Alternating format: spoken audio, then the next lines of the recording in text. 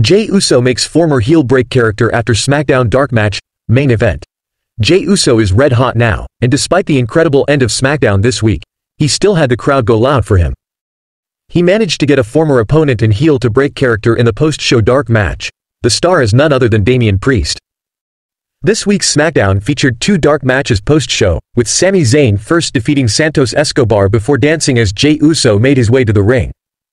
The two had a wholesome embrace before Jey went in to face World Heavyweight Champion Gunther in the night's second match.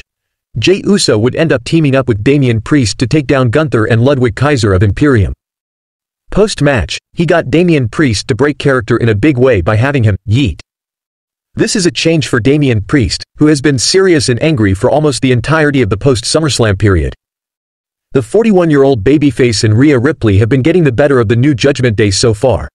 You can see Sami Zayn dancing to Jey's theme song while they have a wholesome moment together.